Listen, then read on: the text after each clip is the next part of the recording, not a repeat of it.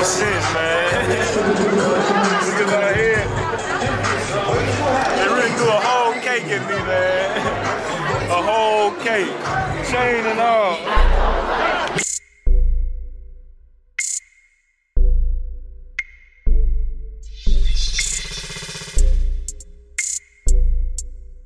Laura Marcel here. I got the legendary DJ, EDM artist, producer. I mean, Steve, cake thrower, professional cake thrower. Yeah, we can do that one too. We can add professional cake thrower. Man, how have you been able to separate yourself from a genre that has so many different artists and DJs? You have to be, first of all, you have to be in it to understand the culture, you know, and like for me, my shows, I wanted them to stand out. So then that's when I want to do different things, different fun things that you know, make the crowd have a good time, make it memorable. Once again, this music that I play is highly experiential. That's why festival culture and EDM go hand in hand. I want to elevate that experience. So but I also want to do it with my own twist, right? So that's why I introduced the idea of, you know, rafting with the crowd, and then what we talked about with the cakes. Professional cake thrower. Right. So, but the most important thing, that people aren't going to go into your stage or to your concerts without the music. The music is the guiding principle of why someone's going to go see your music, right? Like if I made bad music and no one liked my music, no one would want to get some cake on their face at my show. So my main goal is to make music that connects with people, and you know, I'm out here. I'm from LA, and I make, you know, like a mix of American and global electronic music, right? So my new album is called Kolony, and actually 3 artists that are playing on this festival are on my new album. Okay. So it's very, like, timing is great. I just dropped my single with 2 Chainz called Without You last week, which is awesome. I'll be playing tonight. And I did actually a bunch of songs with Lil Uzi Vert, one of which is going to be on the album, and I'm going to drop that, and you know, we'll see litmus test, see how the crowd reacts to that one. And I did a song with Migos as well, which is coming out the top of June, and you know, a song with Gucci as well. So and with T-Pain. Like, they both nailed it. You worked with everybody, because how do you go from working with an artist like Lil Jon, and then you have a song with like One Direction, or then you turn around and do a song with Migos?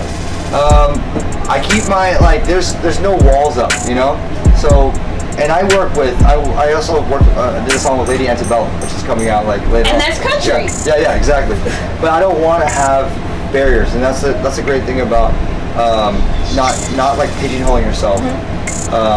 I'm a music producer, so I want to be in the studio with anyone that is doing something that's inspiring. You know, I don't have to listen to the entire catalog of their music so much as to be inspired by that moment, to be on a page and go, let's create something new and see if we can get there. And there's plenty of times I've been in sessions where the song, we just didn't put out the song. You know, we didn't put out the music. It's got to be special. It's got to be something where we're like, all right, we did something that we couldn't do without each other, that, you know, hopefully will add a bit more color to the, you know, to life, you know. Do you feel like you're making your sound of EDM colorless, ageless, I mean classless? Because we've listed a whole slew of different artists with different genres, different ages, and different backgrounds, and have touched different generations. I guess that goal is a great goal to have. You know, like if I see a crowd that's, you know, all different walks of life, to, you know, it doesn't matter where you come from and you're having a good time, that's definitely the best feeling, you know.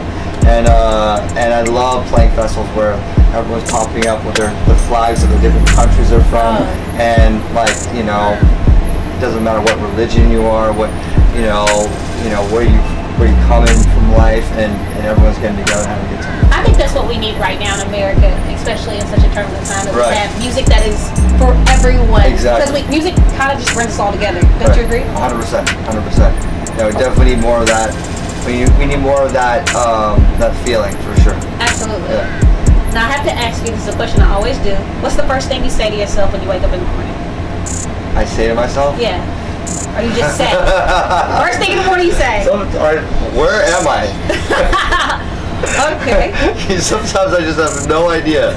And I don't know what time it is, you know, like take those mid-afternoon naps, which is what I'm a nap guy, okay? So sometimes I wake up from a nap, I'm like, I have no idea what time it is, where I am in the world.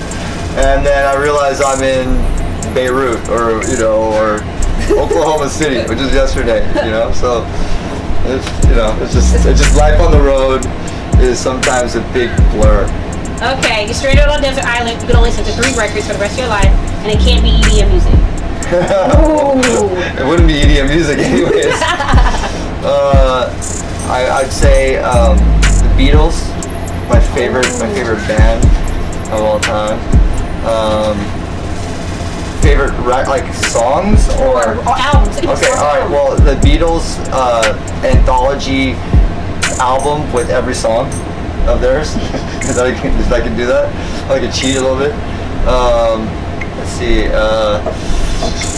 I'll pick something relevant. I love Lil Uzi Vert, so I'll take his whole I'll make a Lil Uzi Vert mix CD of all his music. You know, I love what he's doing. And I will pick let's see, Rage Against the Machine. Once again, every song. Okay, last thing. Who is Steve? Like, who is Steve outside of music? Who are you? Who am I? I am a Asian American that's a music trafficker. Traffic that music, get that music out there. And I love what I do. I feel very lucky to be in the position I'm in and to be on this stage with all these incredible artists. I mean, that's pretty awesome. So get ready for my show. I think I'm on in like a few minutes, and I'm excited. All right, there you go. Right. It's been my pleasure, Laura Marcel and Steve, the man, the cake thrower, the producer, the DJ, the traveler, and he is now, what do you said he was music trafficker. Music trafficker. Not trafficking drugs, he's trafficking music. You guys stay tuned. Yeah. Alright, guys. Alright, yeah, but if you're free. We'll love that. You going now?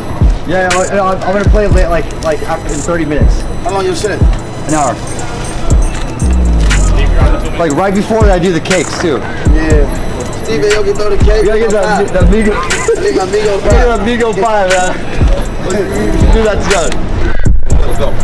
Let's go.